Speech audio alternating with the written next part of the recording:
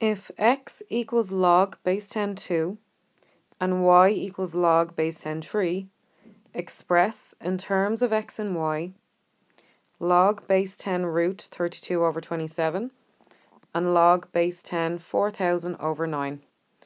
So let's start off with log base 10 root 32 over 27. The first thing that we want to do is rewrite root 32 over 27 as 32 over 27 to the power of a half. So root x is going to give us x to the power of a half. This is one of our laws of indices. So the big square root becomes to the power of a half. In our next step, we're going to bring the power, which in this case is a half, in front of the log. So we end up with a half log base 10 32 over 27. So the power goes in front. And this is from law 3.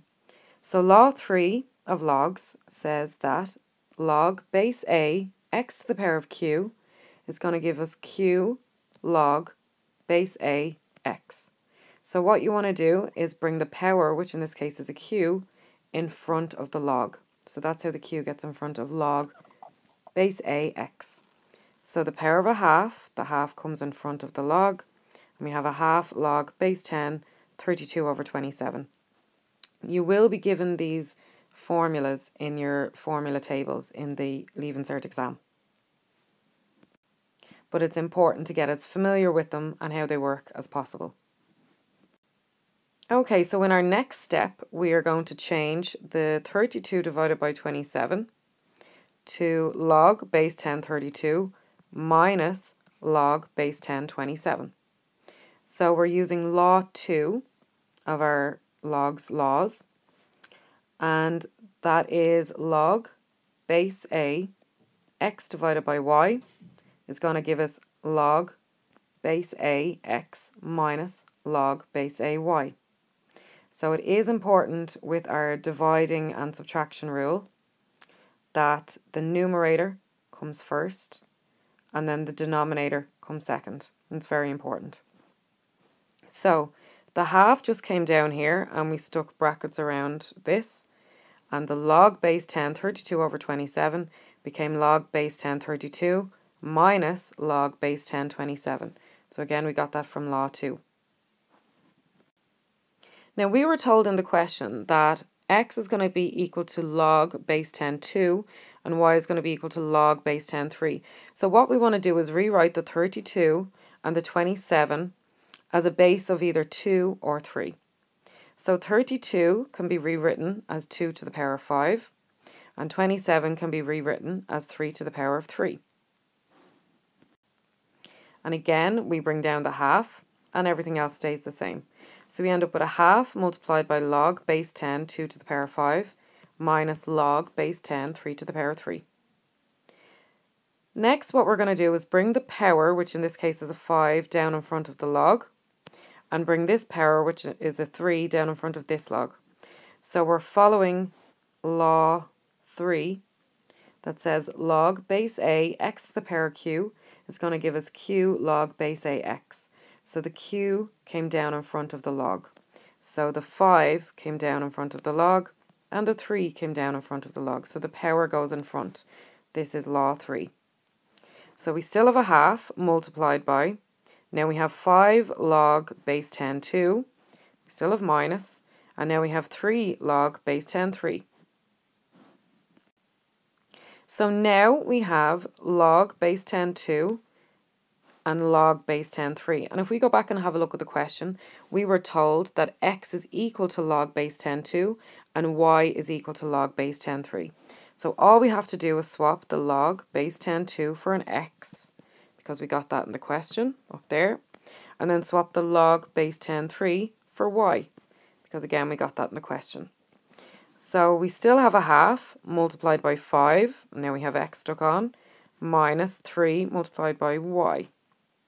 So we end up with half bracket 5x minus 3y bracket. So we were asked to express in terms of x and y log base 10 root 32 over 27, and we get a half times 5x minus 3y. So in terms of x and y just means x and y is going to be in our answer. So now we're going to work out log base 10 4000 divided by 9 in terms of x and y. So the first thing that we're going to do is change the divide for a minus following law 2 of logs, which says that log base a x over y is going to equal log base a x minus log base a y. So log base 10 4000 divided by 9 is going to give us log base 10 4000 minus log base 10 9. So we're using law 2. So next thing I'm going to do is I'm going to break up 4000 and change it to 1000 times 4. So log base 10 4000 can be rewritten as log base 10 1000 times 4.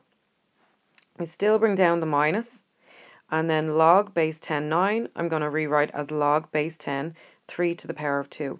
Because remember, we want our logs to be eventually in the form of log base 10 2 and log base 10 3. So that's where the log base 10 3 to the power of 2 comes from. Okay, next what we're going to do is break down log base 10 times 1000 times 4 to become log base 10 10 cubed plus log base 10 2 squared. So the multiplication became addition, and we got that from law 1 of logs, which tells us that log base a x times y is going to be equal to log base a x plus log base a y. So multiplication becomes addition when we split up these logs. So log base 10 1000 multiplied by 4 is going to change to log base 10 10 cubed plus log base 10 2 squared. So the 10 cubed came from 1000 because 10 cubed is going to be 10 by 10 by 10, which is 1000. And 2 squared came from 4. 2 by 2 is 4.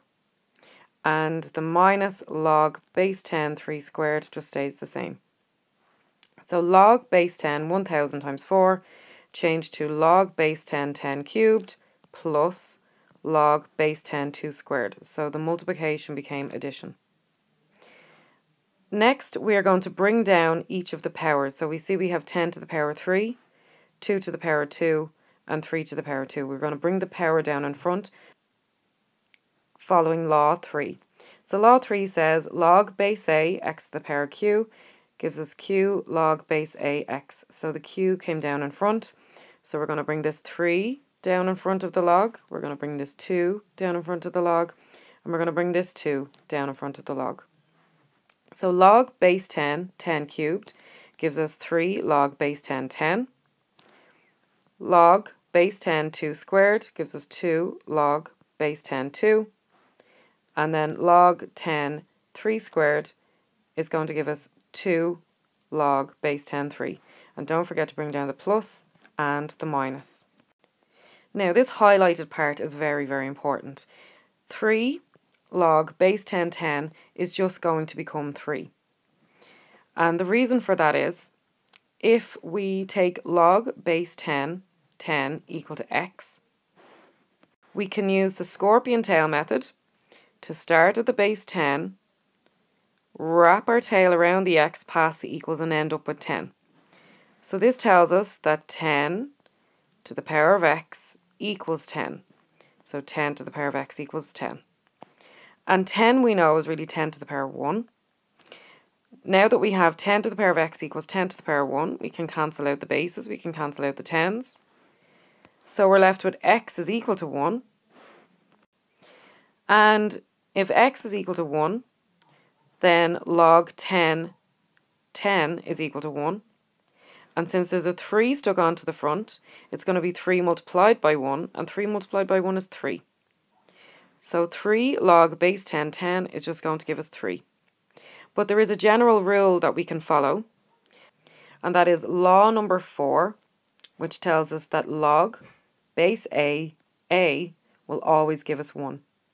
So if the base and the number beside it are always going to be the same, so for example, log base 20 20, log base 18 18, log base 50/50, they're always going to end up giving us 1. But this is the reason why, and it's important that you know why. So since we had a 3 stuck onto log base 10/10, log base 10/10 becomes 1, and 3 multiplied by 1 is 3. So that's where that 3 comes from. Now, again, we were told in the question that x is equal to log base 10/2. So I'm going to bring down this 2 and swap the log base 10/2 for an x, and 2 times x is just 2x. Going to bring down the minus, going to bring down the 2, and then log base 10/3, I'm just going to swap for a y because it was told in my question, y is equal to log base 10/3. So my final answer, in terms of x and y, is going to be 3 plus 2x minus 2y.